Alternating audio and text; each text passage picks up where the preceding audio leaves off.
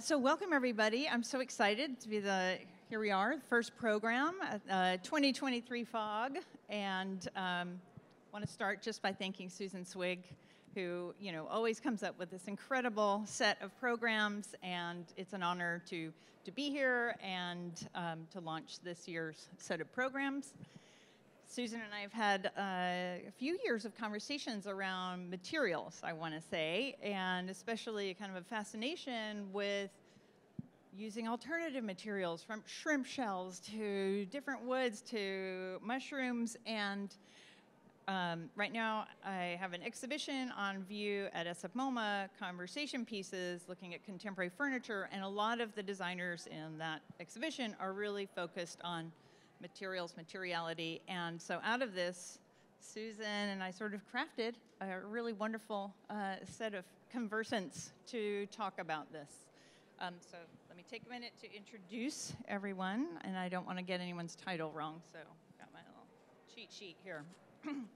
So I'll introduce Fernando Laposse, who's based in Mexico and London, but a little bit more in Mexico right now. And who has really been researching for many years natural materials, materials he calls humble materials, materials really used for many years in sustenance and in Mexico. And but notice that that has become so industrialized there. So in a way, it's sort of a calling. I think that your research has really been looking at what has been lost, what materials have been lost, what craft traditions have been lost. And really looking at the local condition, working in a small town, Totohuitle, which I think you'll see. Oh, sorry, I should mention, everybody has 5 slides, and they're just going to loop, and you'll see some examples of everyone's work behind us. I think we can start the slides, too. But of interest in particular are works that start with corn husks, sisal, or agave fiber, and also loofah. And one example is in one of the very first booths that you see at FOG Fair. There's a black pup bench at Sarah Meyerskoff Gallery. So next, welcome Ivy Ross. Thank you. Designer also, Vice President and Head of Hardware Products at Google. Long career as a designer, from jewelry to product design.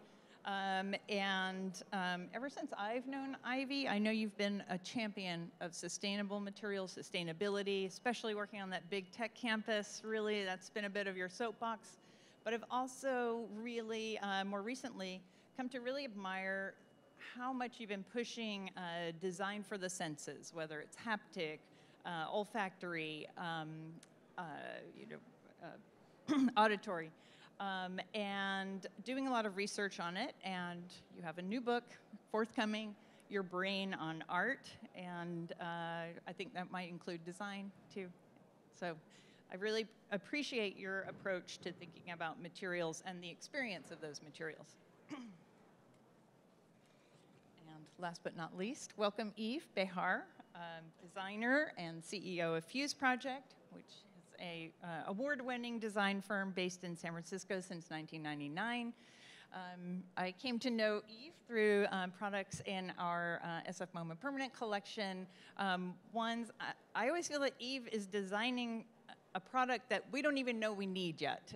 Always kind of one step ahead in the SFMOMA, of course, the wireless headphones, the health monitors, but oh my goodness, a range of projects head to toe, environments, and I think a real appreciation for health and well-being, personal health, also societal health, from glasses to disability design, and now moving into architectural design. So I'm really excited to start a conversation with you all about material, and maybe even starting with some terms that we hear often ascribed to specific materials.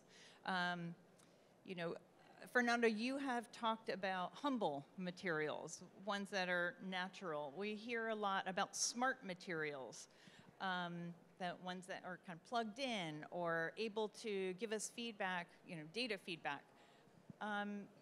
What do you all think about these terms? I don't know, as we're thinking about materials in 2023, are you drawn to one or the other? Is that a kind of a false position to set them apart as kind of opposites? I don't know. Any thoughts on those terms? Yeah, well, I think materials in general are, you know, besides what we use to build out of our products, it's also a way of telling us where we are, in my experience, you know. So I'm particularly attracted more to natural materials because they really speak about locality and culture. And in my opinion, in a way, a lot of the sort of questions that we're asking about how we produce objects in 2023 with all the related, you know, climate questions and all the changes that we're seeing in the world, for me, it's really interesting to diversify as well almost our palette of materials, you know, that it's not necessarily only about, you know, super high-tech things, but it's also very low-tech things that might be complementing all of these solutions. Yeah, so I'm particularly more drawn into low-tech solutions, particularly applied in the developing world, you know, but I think for me, you know, it's a combination of both things.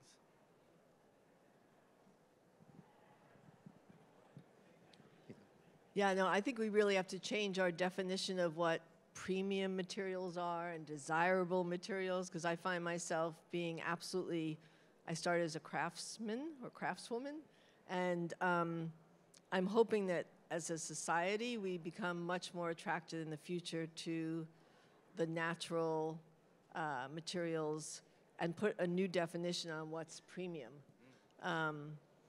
But most of all, the tactility. I mean, as you said, materials are the colors in a painting. They are the tools we work with. So this idea that I think we're really craving the tactile, because, you know, we've been in a very flat world for a while. And so I find myself being much more drawn towards things that I can feel and sense or are three-dimensional. And I think that will show up in our desire for certain materials. Oh, perfect. The slide comes up right as I'm about to speak. How is everybody? Good? So materials, you know, are sort of at the core of two things for, I think, all designers: function and emotion. And this is, for example, a material which was very experimental, or is very experimental. I brought a little sample if people want to touch. But this is wood paste. Basically, when you cut a tree for paper making or for furniture or construction, 50% of that tree becomes sawdust, which clogs our water streams, is like a big problem. So this is a wood product, but it's 3D printed. So the opportunities for designers become really exciting when you take a material, natural material in this case, and you can create completely new forms out of wood. You know, it is structural, it is wood-like, but it allows a completely new experimentation, a completely new form which you couldn't shape out of traditional wood. So what's interesting to me is taking this experimentation, which we're doing in furniture, we're doing in accessories, we're doing in,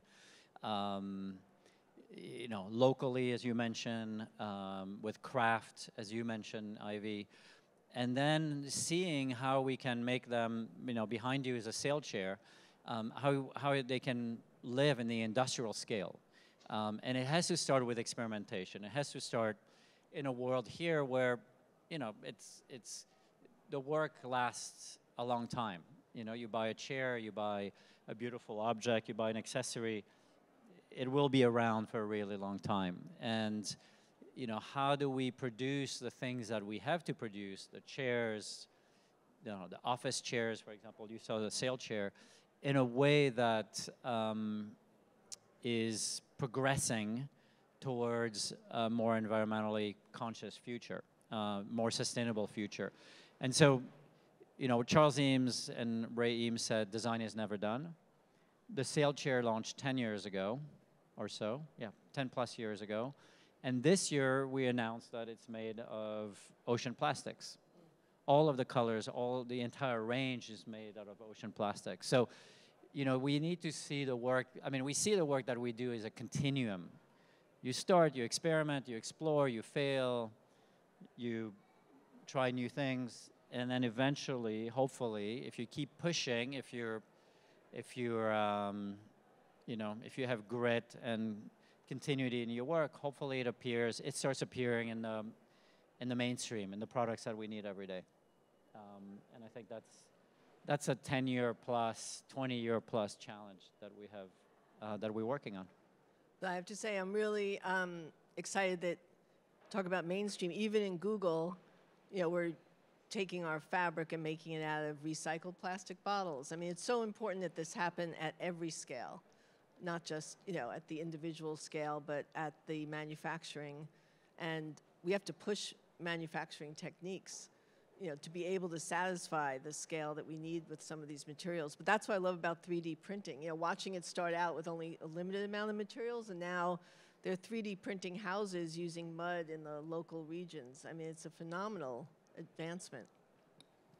I think there's an aspect that of a smarter approach to natural materials, one that doesn't deplete natural materials or create a kind of monoculture like we saw with corn in Mexico, but also a smarter use of pushing industry. I know that's something, you know, that you have been is very important to your practice. You will only work with certain clients who really go back and forth with you on how something, a work is made, how it's produced, and that is so important too. How do we make things more smart? How do we work with waste? How do we incorporate waste into a usable material?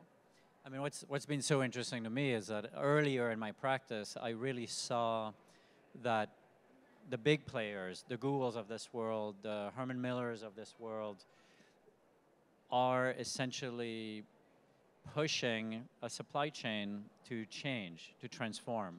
Because without demand, there's no reason for material manufacturers to invest or to, you know, supply you with something different. And I saw that when you know, Gavin Newsom was mayor of San Francisco. We were exploring with him how to move, you know, away from plastic bags, right?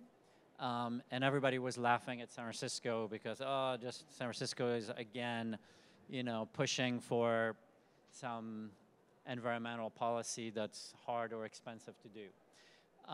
But really the reality of what happened is by going to, in this case, Chinese suppliers of plastic bags and telling them we will only order plastic bags that are biodegradable, it suddenly created the volume and the justification that these manufacturers needed in order to invest and start to produce this material. A lot of the things we're showing you here are available, they're possible to do, but they only become a daily reality for all of us when the material becomes available at the right price so that the Googles of this world and the plastic trash bags makers of this world can use them. And it basically started a whole industry.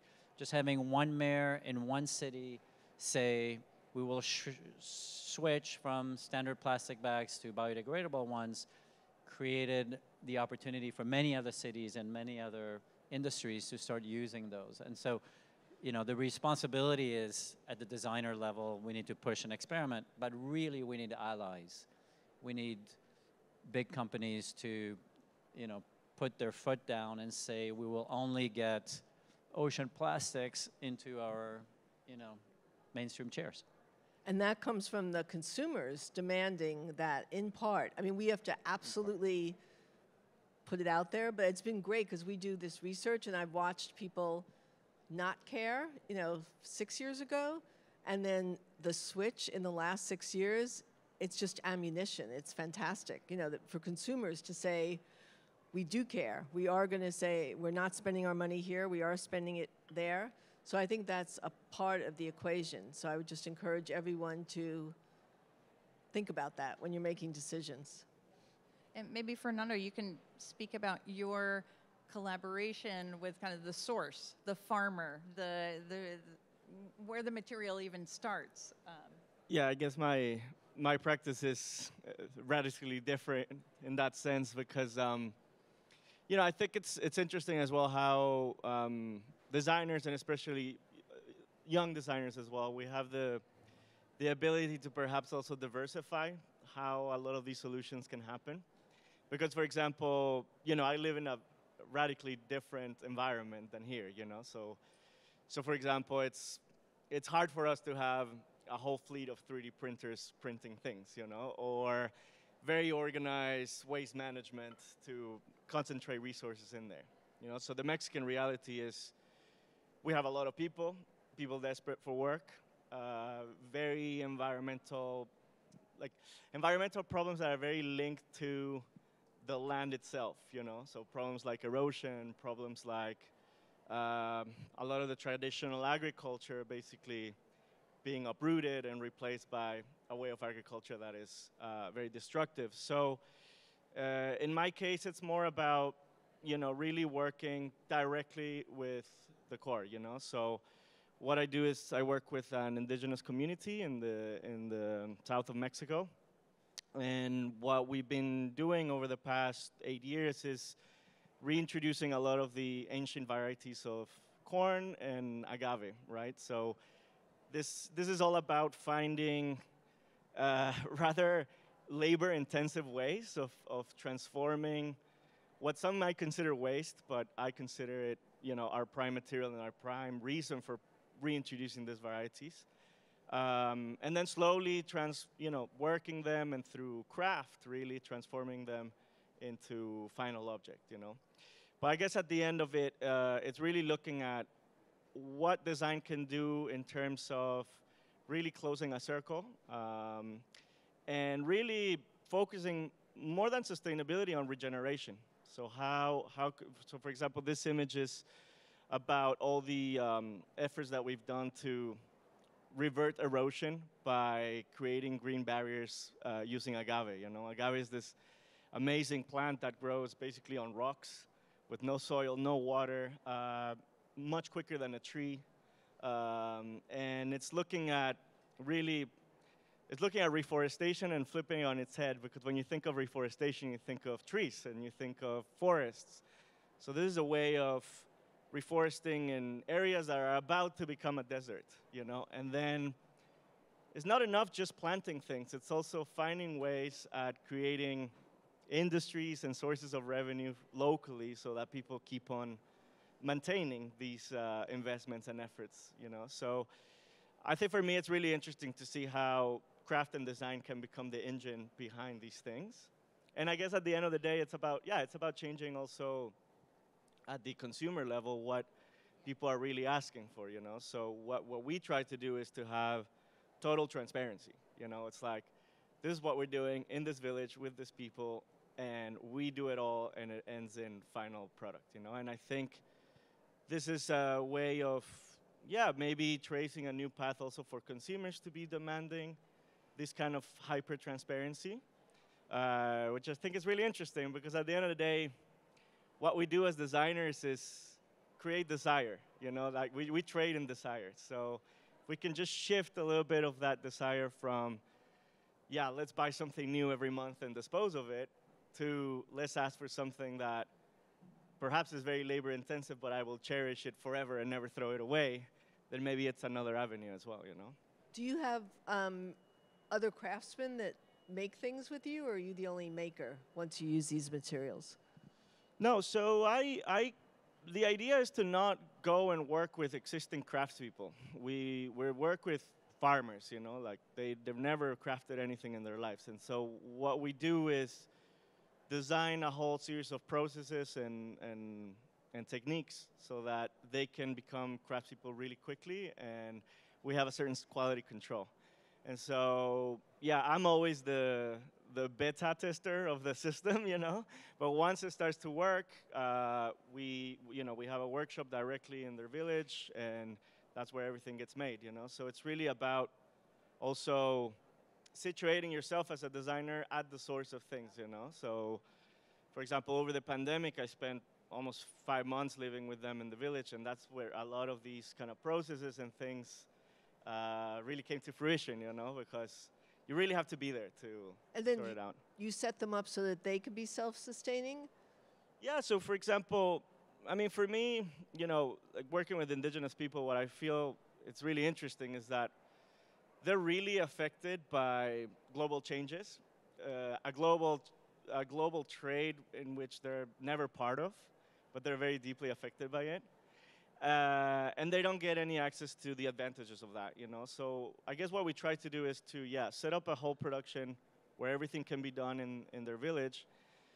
You know, we still help them with orders and all the trading of it, but what we do at the end of, you know, every month, we send them FedEx barcodes, you know, and they take all these products to the nearest FedEx town, and that gets shipped all over, you know? So it's also looking at, like, you know, there are some things that are very practical about being in a global community, you know? And so we're trying to bridge that gap, trying to marry tradition and innovation in a way.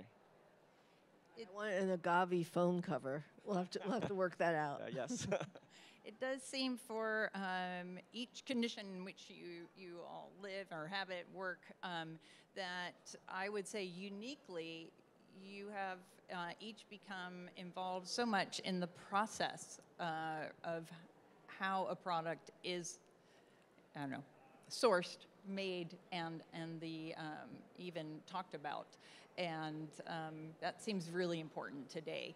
And I want to talk a little bit about what you mentioned, desire, creating desire, because I think an aspect that while you each have different approaches, there is a sense for me from each of you of a joy and a passion of what you do.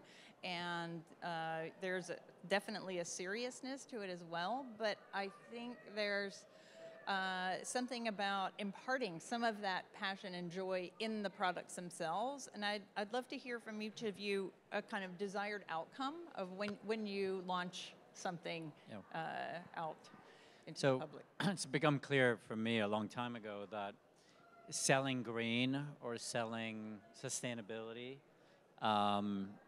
just doesn't work. You know, you need to present people with something beautiful, something desirable at the right price, something that really delivers a connection. So that's all design.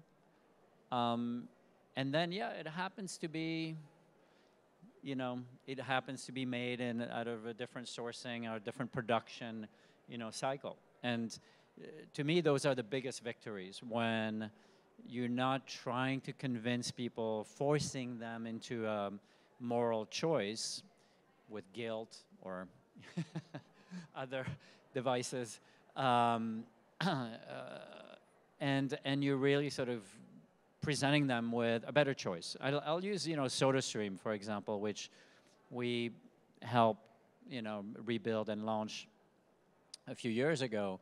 And, you know, it's like, well, we made it fun. We made it, you know, it's nice in the kitchen. It makes a funny noise. You know, there is pleasure. You need to derive pleasure. The one thing I realized a few years ago is like the human brain is not wired for long-term thinking. We're not. We're wired for pleasure. This is the way we were built. What are you thinking about right now? The next meal, the next party, the next drink, the next cool, beautiful object that, you know, that you can get here. That's what you're thinking about. Scientists and artists have been telling us for 40 years that the events of the last couple of months that we've all experienced in Europe or in the US are going to happen. We didn't think about it that much, right? We didn't plan for it because that's not the way we're wired. We probably should have, but that's not the way our brains are wired. So if our brains are wired for pleasure, we need to deliver pleasure with all of the sort of future responsibilities that we have at the same time. And that's really what's made, you know, how we change behavior, how we bring people to different conclusions, how we create conscious consumption. Actually, that's, okay, you could probably tell which is my slide. It has the watch and the phone, but it's all very beautiful and soft. And I work with a large, talented group of designers. And we all aligned many years ago when we started around this idea of design feeling versus design thinking. And it's been wonderful because now when the designers finish an object or a piece, or we take pride in the fact that our Wi-Fi looks like a glass vase and not like a Wi-Fi object. We ask them, what do you want the person to feel when they first see it? And then when we do consumer research, we look at this word cloud, and it's so exciting when you see how people emotionally, when they see something, will say the exact word, most of the time, not all the time, that the designer had hoped they would feel when they felt the object or saw the object. So I think we all have our different ways of trying to impart that on what we make. But it's been great that that becomes a mark of success in part with some of our products, is have we matched up the intention? Because I do believe that I once did an experiment when I was at Mattel Toys, and I do think the consumer feels the energy in which an object is made. You know, they can feel, it gets transmitted in terms of the way something was made, who made it, what they were making it with. And I think we're getting more sensitive to that, not only visually, but tactily and even energetically. Yeah, I mean, I think I agree with Yves in the sense that, you know, a lot of how you communicate a product nowadays regarding sustainability, you know, it's the worst you can do is like guilt trip people into feeling bad and buying it, you know. So for me, everything's a negotiation. So you're negotiating with someone a new way of living and consuming. And the worst thing that you can do when you're negotiating someone with something is to be really aggressive, you know, and that's not how you're gonna get anything out of it. So I think with what I tried to do is really presenting an alternative way of producing and living, you know, because yes, I think even though most people are hardwired for pleasure, there are still people in the world that aren't, you know. The people that I work with just have a completely different way of seeing the world. So, you know, I'm always being asked, like, should we change from human-focused design, human-centered design, sorry, to nature-centered design? And in a way, I think, yes, that would be nice, but not really, because a lot of our current problems regarding material sustainability, etc., they're all human problems, you know. And so I think it's remaining within human-centered design, but perhaps diversifying who we're designing for, you know. So in my case, perhaps we don't focus so much about how many products we're selling towards the end of it, because probably the core of the project is about how much environmental impact and social impact we're doing at the production source, you know.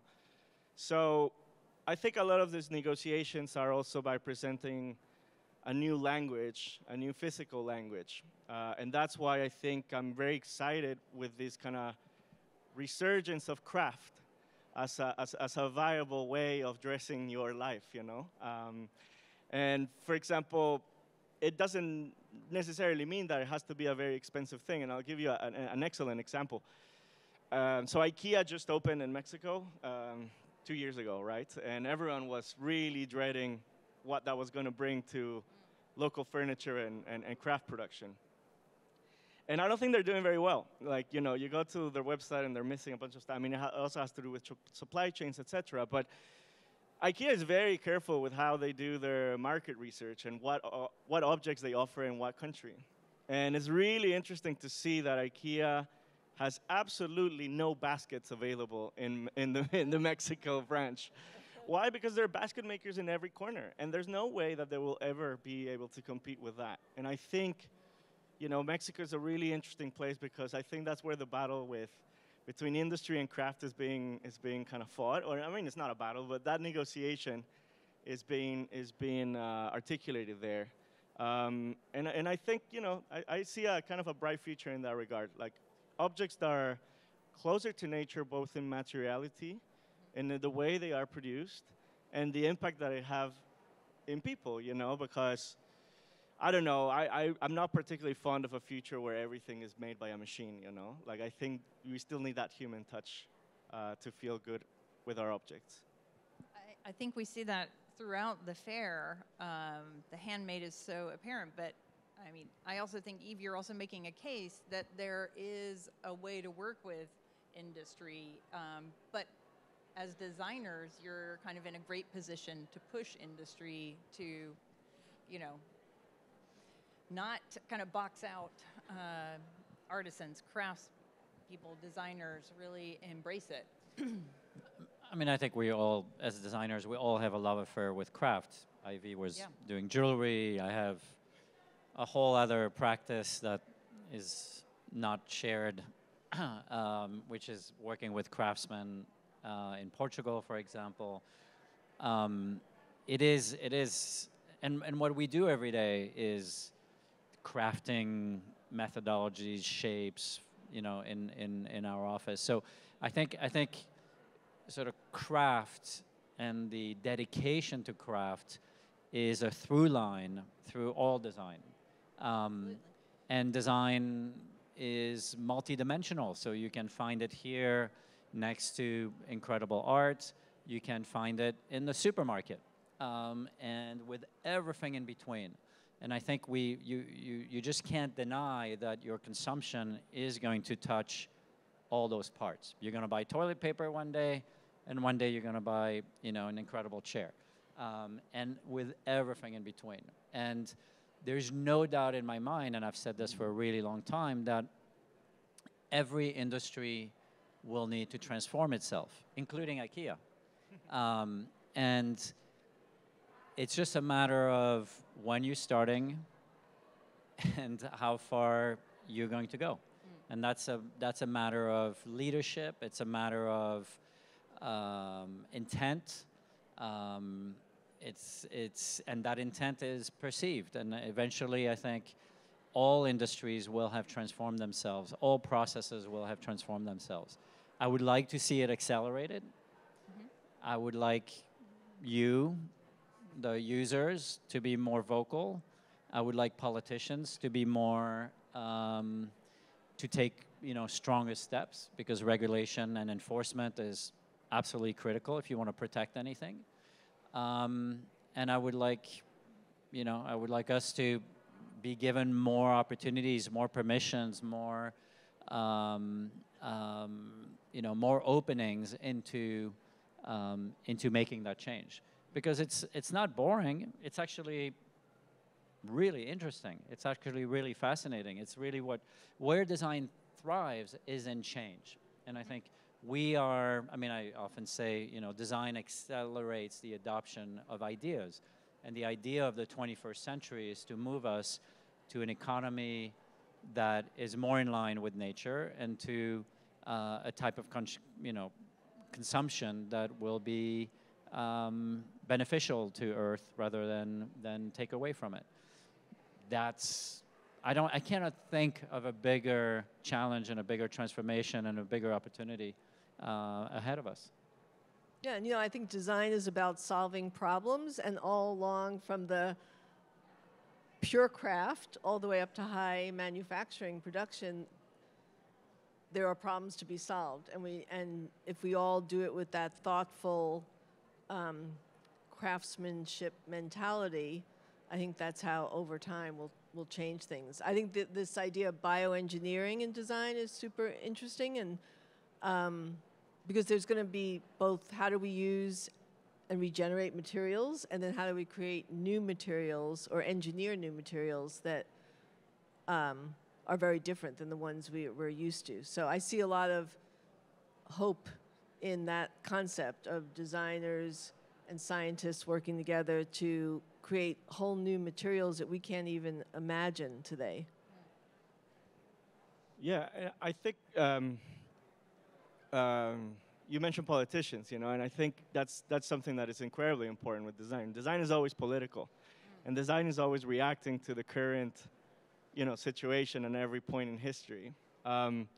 So for example, in part of what we do in the project with this village is also to evidence a lot of the shortcomings of our political strategies of how to solve a lot of these issues, you know? So, for example, a lot of the reforestation that we're doing with agaves, no? We were being consulted by someone that was really looking into, can we, for example, access carbon neutralizing credits, you know, to get funding through companies and all that stuff. You know, agave is this incredible plant. It like fixes so much carbon into the soil. Yeah, maybe not as much as a big Canadian tree, you know, or a tree in the Amazon. But these trees don't grow in this region, you know, and this is the best alternative here. Currently, there's absolutely no models for funding any of this because no one's really looking at these areas, you know. It just doesn't look as green and as lush and as pretty, you know, for a poster, for a company, or for a government, you know. And the most ridiculous thing that happened, for example, was that this reforestation project was started by the government with fundings from private companies. And what they did is they planted pine trees. This was in the desert, right? So there's this big plaque at the end of the mountain saying, like, you know, this program helped plant, like, I don't know, X amount of trees. And that's the problem, you know. At the end of the day, it's a lot about misinformation, about lack of transparency. And so what we're trying to do is to say, okay, we also need to diversify what we are asking from our governments and from our corporations. And I think by communicating that to the consumer, to the general public, it's not necessarily about selling them, you know, a corn piece or an agave piece, but maybe getting them to think more about this, because that can eventually translate into votes, you know, into public demand, into things that eventually become real, tangible things, you know. And perhaps it wasn't about selling a million objects, you know. It was more about just pushing these ideas the right way. I like what you were saying, Ivy, about kind of the imperfection of the language that we've been using so long, and I think all of you have just made a big case that opposition between craft and design no longer exists. Maybe it never existed and doesn't need to be fostered. One last question for me before we open it up. Yves, you said the biggest challenge ahead is one that you're really excited about. I was wondering if each of you might share one passion project that has your attention right now as it relates to material. Sure. Well, we're doing really interesting work in what I would say completely expected categories or completely unchallenged categories. Shampoo, for example. And I love these types of challenges because these are things that we're not even thinking about. We're doing blindly, right? We're using blindly. But it's also very humbling because, you know, you're trying to transform things that are just uninteresting until you do it, until you deliver a new experience, and it has to be successful because if not, there is no transition.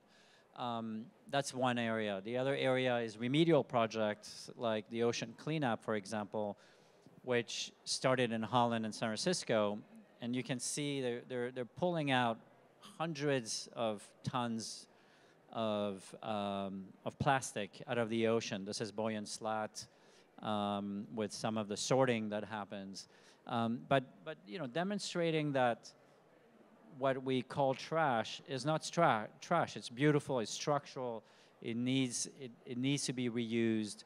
And at the same time, by reusing it, we're pulling that material from the ocean where it really shouldn't be in the first place. So remedial projects are important. They're not. Hopefully, we 20 years from now, we don't have plastic in the oceans, and it's not, you know.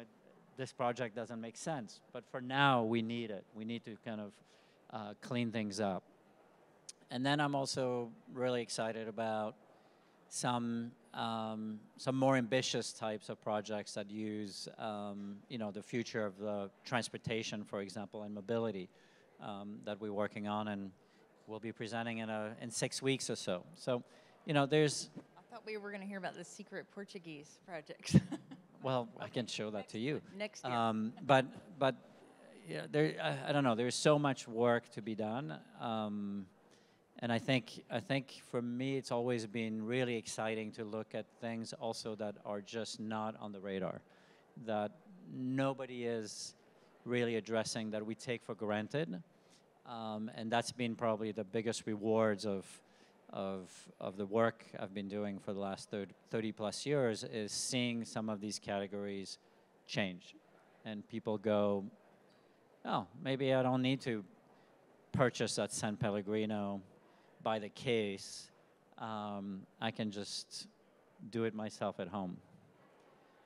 By the way, if any of you invites me to your homes, I do give a little bit of guilt and bad looks if you pull out San Pellegrino out. Just letting you know in advance. So, because with the scale of products we make, we can't always use natural materials, but what we can do in the design studio is to be inspired by them.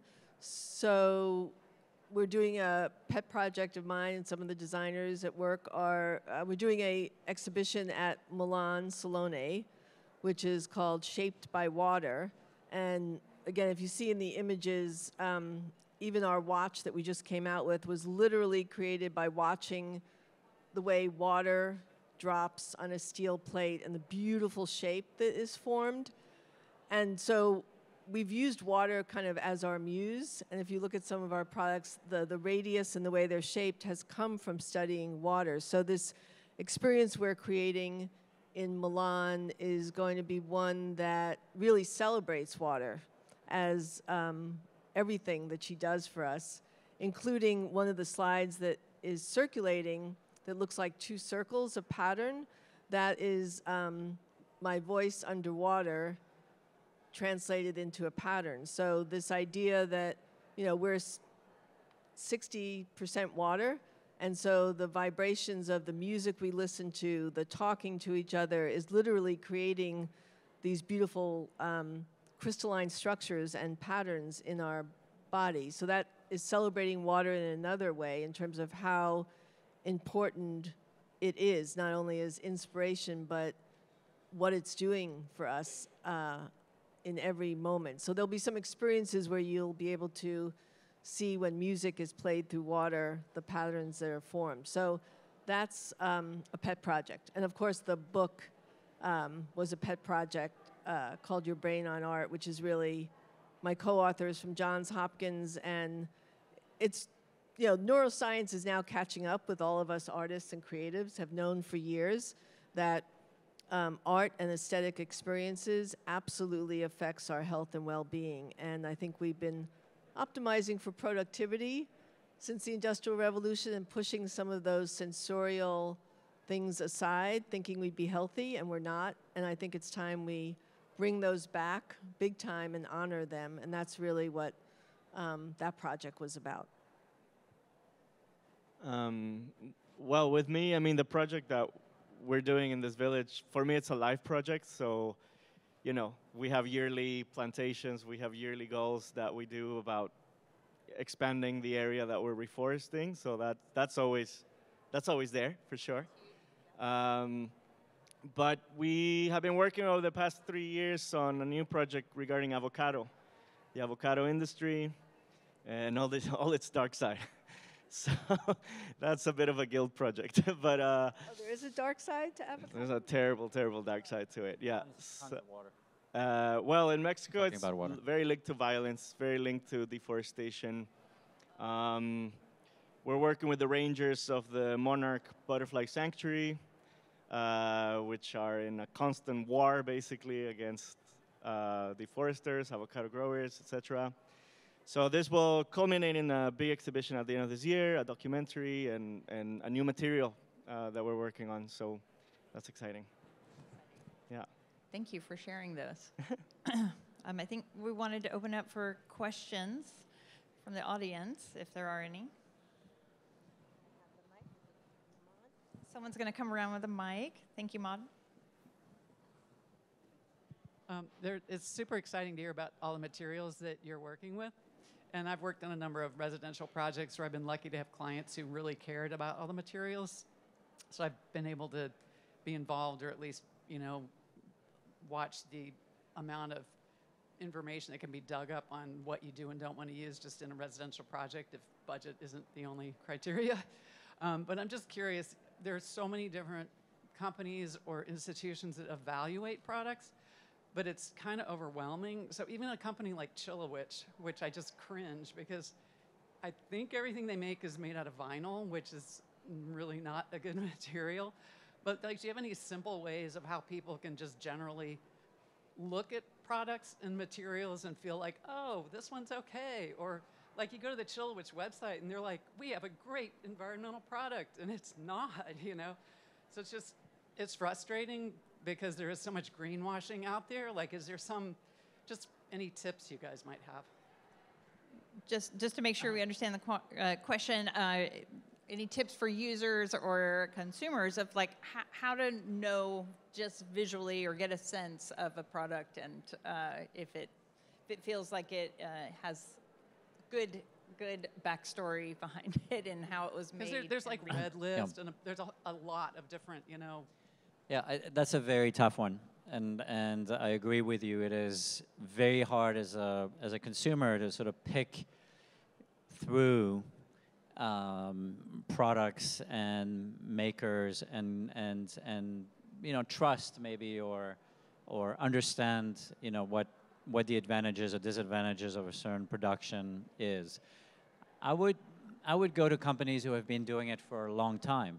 I mean, I'll give a shout out to Herman Miller because it has been a 30+ year pursuit on their part to specify, to work with cradle to cradle, to measure, test their materials. And I think going to reliable sources is a good idea. As a designer, I try to support small makers as well, and that becomes, they don't have the funds, they don't have the ability really to sort of fully test their claims. They're doing their best in their sourcing. So it's a very tough landscape to navigate as a consumer, and I wish there were better measuring tools, better official, kind of labeling out there, but it doesn't exist yet. I think you need to look for Europe for a much more thorough look at the way industrial products, for example, now have to be all taken back and recycled by the manufacturers. So one criteria for me that's critical, and you mentioned kids, is the amount of off-gassing, the amount of chemicals that you're putting in a room, in an environment.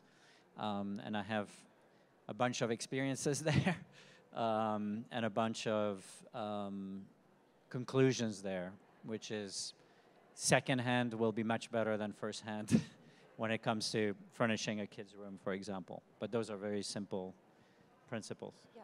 I think you mentioned Europe, and I think we're starting to see that circular design symbol permeate even beyond Europe as a kind of regulation of how something was made. Did it, use remediation? Did it responsibly use the materials? So maybe, as Fernando was saying, working with the politicians to help the consumer make those choices just through an icon or a symbol.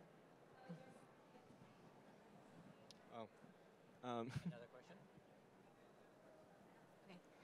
Good afternoon. Sonia Scavarla, it's nice to meet you and spend time in conversation with you this afternoon. My question is regarding the time that is increasingly spent by people in digital spaces and how you think about materials showing up in digital spaces to then connect us to the physical world. You mean in the sort of materiality of virtual spaces?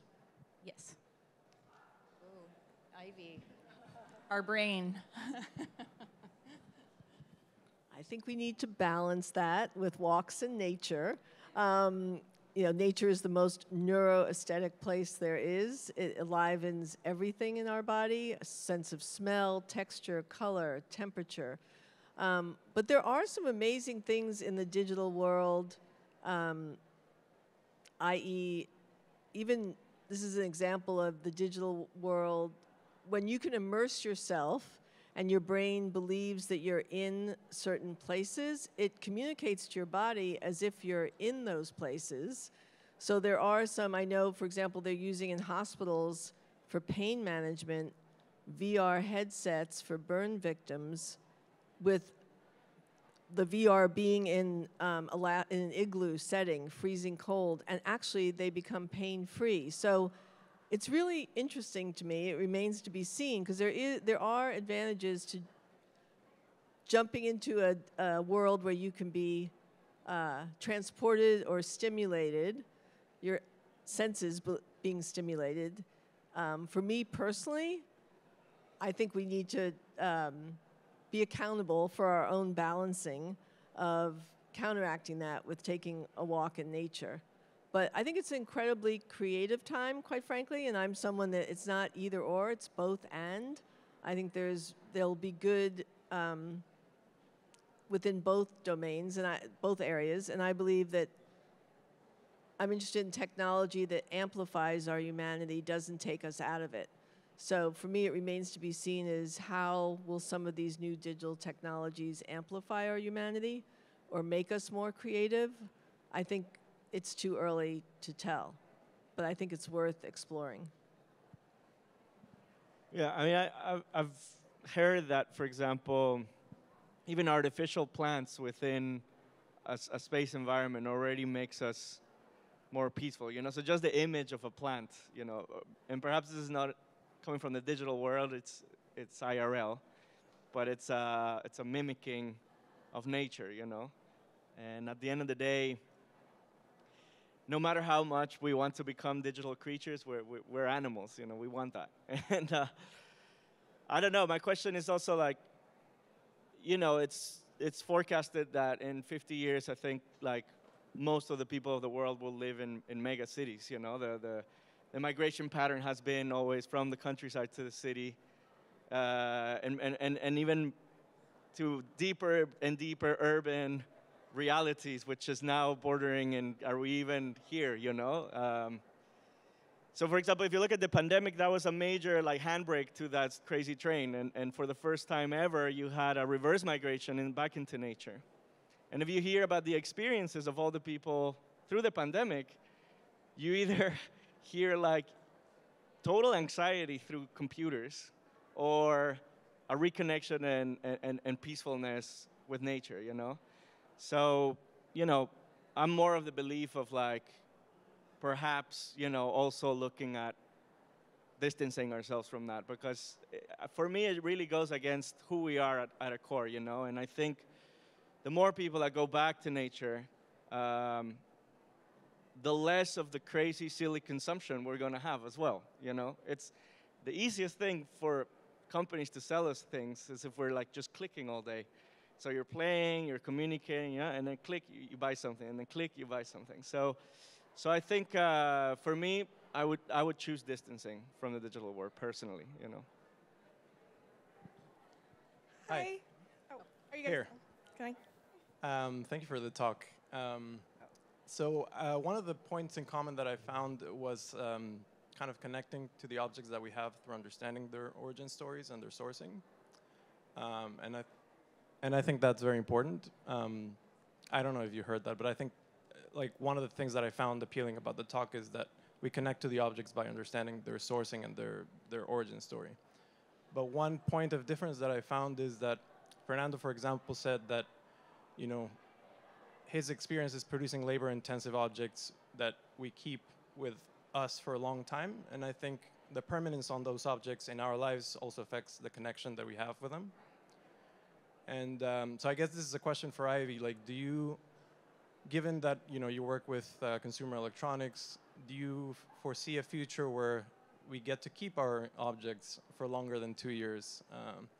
Because that product cycle and having batteries inside these objects and having having to evolve the capabilities of those objects over and over seems to kind Yeah, of take that's them. already, I think most of us in these industries are looking, and certainly we are, in changing that, and I think that will happen over time for a number of reasons, due to the waste it creates. I mean, we're all looking at, when I say we all, I think the electronic industry, but all looking at how to build things differently, build them so they can last longer, being repaired in a way that enables you to hold on to things longer. Yeah, I think there's a real heightened awareness to that. And I think it's going to affect that industry. It already is starting to. Because I do agree with you. I mean, my house is filled with, it's the contrast of opposites. A basket I got in South America that has memories for me, and a piece of technology that is truly helpful to me in what I do every day. But this tension of opposites is interesting, and I think they're going to learn from each other over time. I think I've designed plenty of my own share of electronics, and one thing that I've noticed is that when it doesn't have a screen, it lasts longer. So our watches, our cell phones are very short-lived, but the technologies that I use in my home, which I like to be invisible personally, I like technology to be invisible and in the background, tend to last longer. They and so I think part of the answer may also be in breaking the paradigm that everything we connect with has to be through a screen, that there's other ways to interact, other ways to connect, other ways to have technology around us be useful without being in front of a backlit, essentially, screen device. I think there's one last question. Yeah. Okay. So I was wondering, and this was first inspired by looking at the recycled ocean plastic, but I think this could apply to all of your guys' materials. But I was wondering what kind of research and planning you do to ensure that the plastic objects you're making don't end up back in the ocean or don't end up back in an unsustainable system, once their useful life is transformed from what you've created.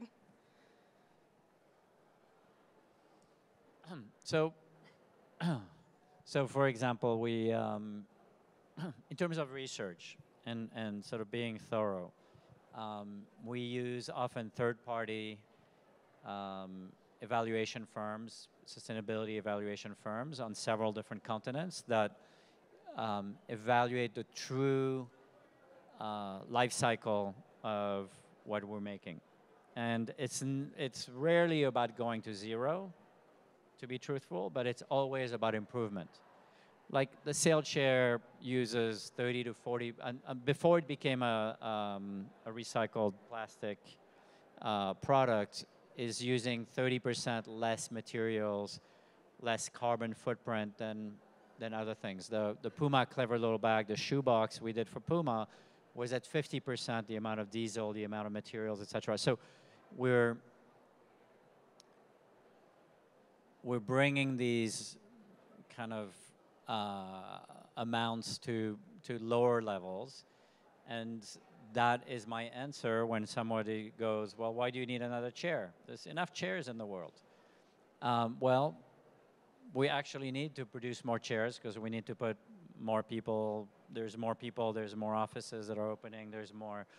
And so do we want to manufacture the chairs that were conceived 20, 30 years ago? Do we want to drive the cars from the 70s? Or do we want to move to a much more efficient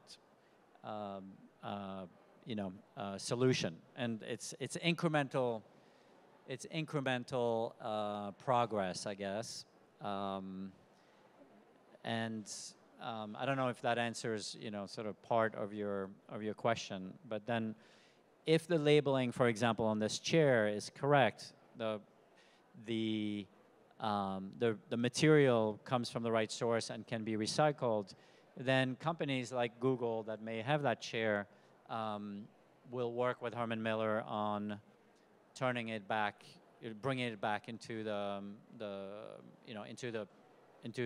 back to its source, back to its back to a material that can be broken down. And I think that is, you look at this chair, and what I'm pretty sure you don't know, you don't think about is, it has a 12-year warranty on it. That's more than my car. It's more than any other object I'm familiar with. And so it really requires companies to think of their products differently. And again, I said in Europe, you are now forced in most industries as a company, to take back the entire production and break it back down and put it back in the production cycle. So these measures are happening, maybe not fast enough, maybe not everywhere in the same way. It needs to happen in the US. We're far from it in the political environment that we live in. But there are solutions and there is a direction. We just need to really take it and move forward. And I think an aspect is, in kind of summary of all of this, it's a good question of, we can't ensure really what happens, but having these conversations and hearing from designers who are really invested in how materials are made, invested in asking those tough questions of the politicians, of the clients. I know each of you have kind of held back a product because it wasn't quite up to whatever standard it was, but it's a moment, and I'm just going to kind of paraphrase what you all have said. It's a moment of change, but design can change behavior, and hopefully it's the behavior of all of us that would shift exactly what you would like to see, is like no waste in the end, right? And I don't want to sacrifice, what we have also talked about, the importance of creativity and art and passion too, because there is, I think, Yves, you underlined it, there's the here and now, and we have to enjoy also each other and here and now. And, a lot of the work that you have been presenting does just that, but it also gets us thinking about the future too. Yeah. Susan, I think you want to close it out? John, so could I just say, Yes, one thing I want to add to the plastic thing, just very quickly. But Please. I don't work with plastic, but if you I've been part of a lot of plastic cleanup exercises in Mexico, and you pick up that plastic, and it has labels from Central, South America, some even from Asia, right? That plastic is not local plastic. This is a world problem. And if you look at it, a lot of, I was just really looking at these labels, and it made me think about the village where I work in. So, for example, we have a real crisis of diabetes, of alcoholism, because all of these companies are just selling soda and beer bottles and all these things and introducing plastics to areas where there's not even trash collection, So what do these people do? I mean, we're just throwing plastics at them. And if you look at a lot of the source of the ocean plastic, it comes from places where there's such drastic inequalities that we don't even have, the right tools to deal with the masses of plastic that we sell to them. So I think for me, it's the sustainability and ecological crisis is really a crisis of inequality at the end of the day, So it's a combination of looking at new materials, yes, looking at how we recycle them, but also how do we breach and narrow that inequality gap, because that's for me a major source of the problem. So just a thought. Yeah, agree. So we have John, and then thank you. Oh, are you going to go? Hey, John, go ahead. Yeah, my name is John Randolph, and I want to thank you for this great topic today. And I have a question directed to Yves, and that is, could you speak to the leap from making intimate objects to 3D printed buildings? And also just kind of how you see the future of that technology moving ahead? Well, 3D printing has been a core part of a typical industrial designer's practice for 30 years. Before architects, John is an architect, so I'm going to tease him. Before architects used it. And it's been sort of used in prototyping mostly. And now we're seeing it used more in the sense of distributed manufacturing or going towards distributed manufacturing, which when you think about objects being made in one singular place and then shipped all over the world, you can immediately imagine the carbon footprint, the amount of diesel, shipping, et cetera, that packaging that goes into that. If you can make things locally in a distributed fashion through 3D printing, then you're cutting down on that carbon footprint dramatically. So that's one thing that I think a lot of young companies are exploring is distributed manufacturing. It's very hard, but there are people exploring it.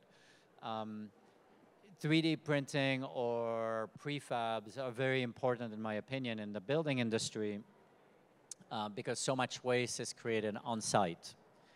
And when you prefab a building or parts of a building, you're cutting down on the noise, waste, transportation, trucks coming in and out of a certain site. So I think there is great hope and there's a great cutting of waste in that area. 3D printing is interesting as well if you can use local materials, and we experimented with a charity called New Story, which who is building essentially housing for people who make less than $200 a month. So essentially families that are homeless, and specifically actually in Mexico. The one we're showing here we built in Mexico, and it's still an experiment, but I think my sense is that 10 years from now, probably half of a building, even a skyscraper, about half of a building can be made through prefab, which is more efficient and allows for less use of materials and less waste. So there's positive there. We're experimenting with it. There's a lot more work to do there. Do you want to close, Susan?